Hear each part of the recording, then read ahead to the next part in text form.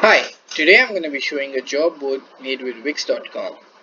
So the first highlight feature of the home page is that the signed up employers who have created an account for themselves can place their profile on the home page by paying a daily amount. So this is the promoted profile cards, and any employer up to 4 employees in total can have their card appear on the home page by paying a daily fee.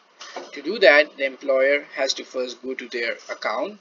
So let's log in as an employer.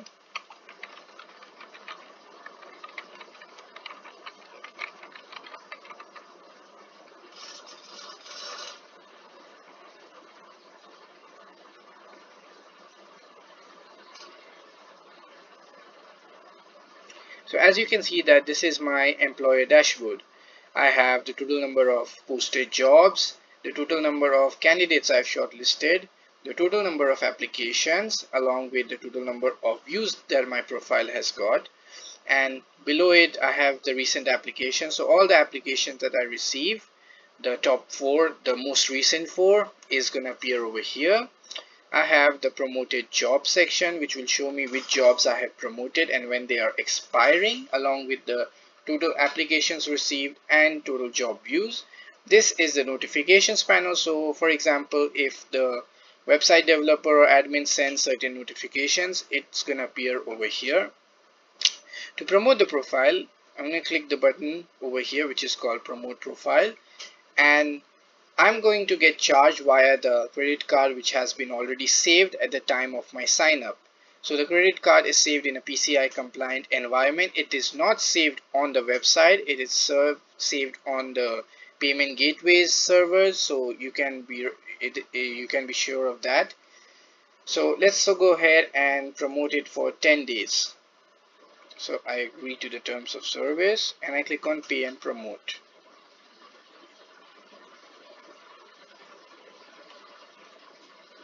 So once my profile has been promoted successfully, it's going to appear on the home page.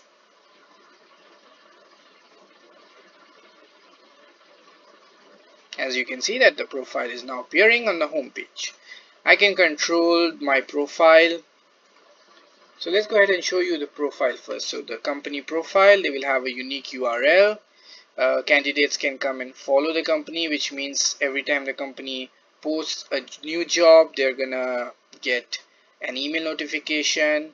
You can control the information that is publicly available about your company via your profiles edit profile section.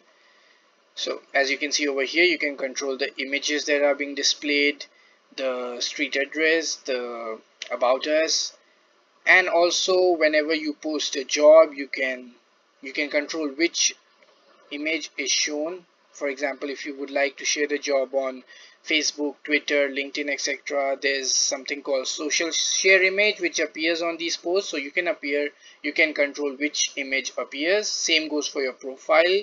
When you are trying to let's say share this profile somewhere on social media, you can control which image will appear via this button over here. And just below it you can see all the positions that are available by this company. So let's go ahead and view this position right now. So as you can see, since it's a promoted job, you're seeing this icon over here. If it's not a promoted job, you won't see the icon. I'm going to show it to you. So you can see all the details over here. You can, if you want, you can try to share the job. If you click on the share button over here, you can see the location of the job. You can see all the data of the job over here.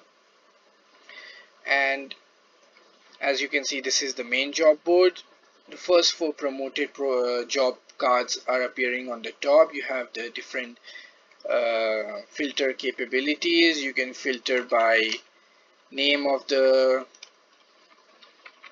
place, San Francisco. So this is controlled by Google Maps API. And then you have like different color codes for each type of job. So seasonal, internship, full-time, part-time, remote, etc. So let's go ahead and view a non-promoted job. So as you can see on the non-promoted job, the promotion icon does not appear. And so yep, so when you try to share a job, it's going to appear like this. with the job title and the image, and this image you can control from here. So you can see that it's the same image. Let's go ahead and close this.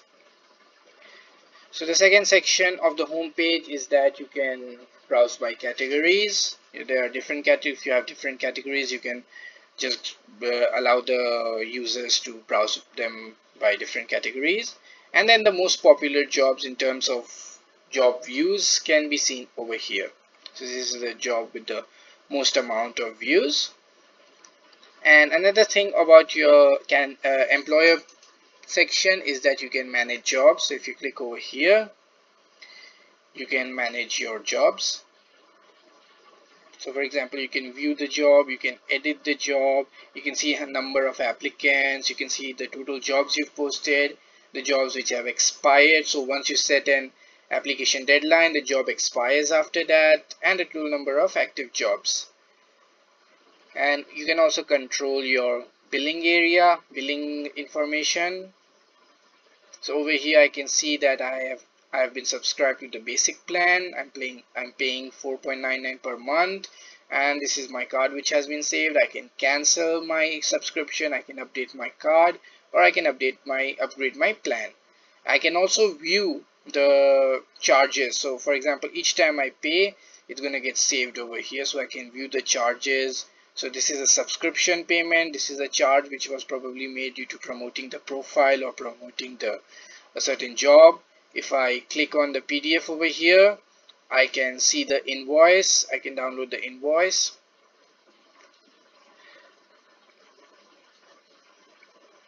So as you can see, this is the invoice which your users can download from the billing area. So this is how the job board looks like. Now there's a lot more to it. The candidate section, you can offer the employees different kind of packages, and based on the package they will have access to different features on the website.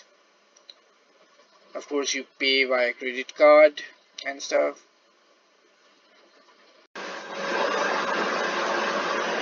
So one more thing I wanted to show about this job board is that if you're logged in as a candidate, if you've created a profile as a candidate and you're logged in as a candidate, you can also save the jobs. So right now it's showing this action is not allowed when you're not logged in as a candidate, but if you're logged in as a candidate and you click this button, this job is going to be saved and you can view it on your candidate dashboard later on.